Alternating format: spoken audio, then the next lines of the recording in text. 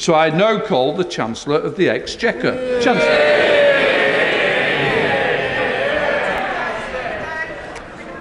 Mr. Speaker, the central responsibility of any government is to do what is necessary for economic stability. Behind the decisions we take and the issues on which we vote are jobs families depend on, mortgages that have to be paid, savings for pensioners and businesses investing for the future. We are a country that funds our promises and pays our debts. And when that is questioned, as it has been, this government will take the difficult decisions necessary to ensure there is trust and confidence in our national finances. That means decisions of eye-watering difficulty. But I give the House and the public this assurance: every single one of those decisions, whether reductions in spending or increases in tax, will be shaped through core, compassionate, conservative values that will prioritise the needs of the most vulnerable. That is why I pay tribute to my predecessors for the energy price guarantee, for the furlough scheme, and indeed for earlier decisions to protect the NHS budget in a period when other budgets were being cut. But, Mr. Speaker, I want to be completely frank about the scale of the economic challenge we face. We have had short-term difficulties caused by the lack of an OBR forecast alongside the mini-budget. But there are also inflationary and interest pressures around the world. Russia's unforgivable invasion of Ukraine has caused energy and food prices to spike. We cannot control what is happening in the rest of the world, but when the interest of economic stability means the government needs to change course, we will do so. And that is what I have come to the House to announce today. In my first few days in the job, I've held extensive discussions with the Prime Minister, Cabinet colleagues, the Governor of the Bank of England, the OBR, the head of the Debt Management Office, Treasury officials, and many others. The conclusion I've drawn from those conversations is that we need to do more quickly to give certainty to the markets about our fiscal plans and show through action and not just words that the United Kingdom can and always will pay our way in the world. We've therefore decided to make further changes to the mini-budget immediately rather than waiting until the medium-term fiscal plan in 2 weeks' time in order to reduce unhelpful speculation about those plans. Mr. Speaker, I'm very grateful for your agreement on the need to give the markets an early brief summary this morning, but I welcome the opportunity to give this House details of those decisions now.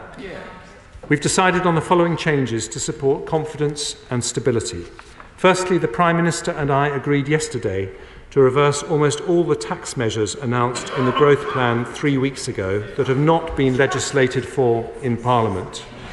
So we will continue with the abolition of the health and social care levy, changes to stamp duty, the increase in the annual investment allowance to £1 million and the wider reforms to investment taxes.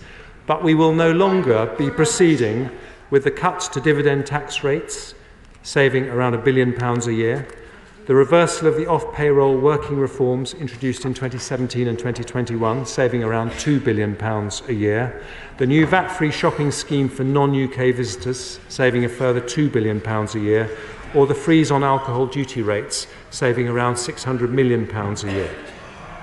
I will provide further details on how those rates will be uprated. Just let us sort this telephone out. I've just switched it off, all right?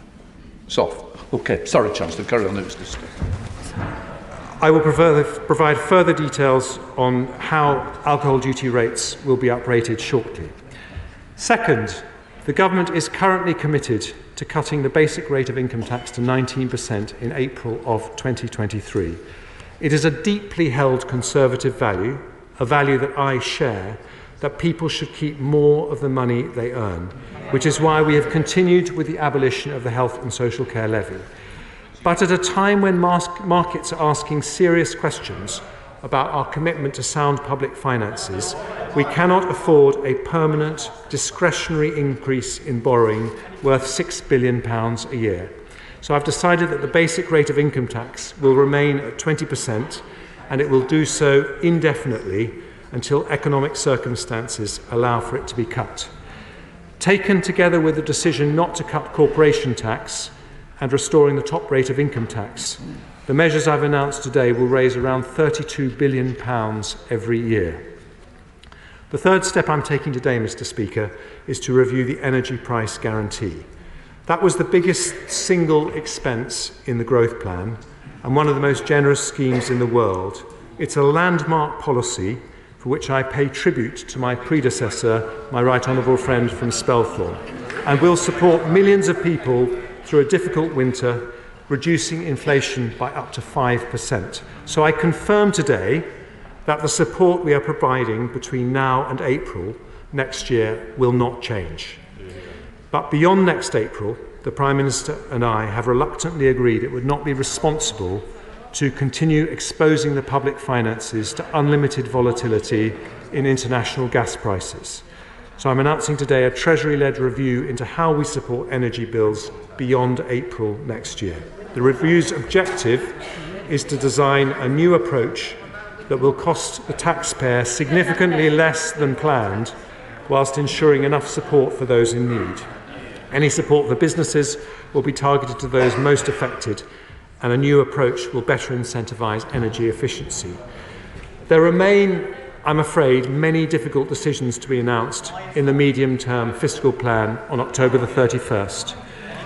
When I confirm that we will publish a credible, transparent, fully costed plan to get debt falling as a share of the economy over the medium term, based on the judgment and economic forecasts of the Independent Office for Budget Responsibility. I'd like to thank the OBR, whose Director Richard Hughes I met this morning, and the Bank of England, whose Governor Andrew Bailey I've now met twice. I fully support the vital independent roles both institutions play, which give markets, the public and the world confidence that our economic plans are credible and rightly hold us to account for delivering them. But I also want more independent expert advice as I start my journey as Chancellor. So I'm announcing today the formation of a new Economic Advisory Council to do just that. This council will advise the government on economic policy, with 4 names announced today: Rupert Harrison, former Chief of Staff to the Chancellor of the Exchequer; Gert-Jan Vlieger from Element Capital; Sushil Wadhwani of Wadhwani Asset Management; and Karen Ward of JP Morgan. Mr. Speaker,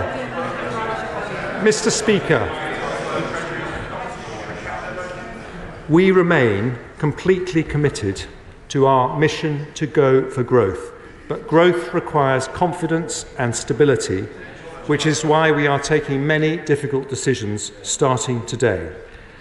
But whilst we do need realism about the challenges ahead, we must never fall into the trap of pessimism. Despite all the adversity and challenge we face, there is enormous potential in this country, with some of the most talented people, 3 of the world's top 10 universities, the most tech unicorns in Europe, one of the world's great financial centres, incredible strengths in the creative industries, in science, research, engineering, manufacturing and innovation. And all that gives me genuine optimism about our long-term prospects for growth.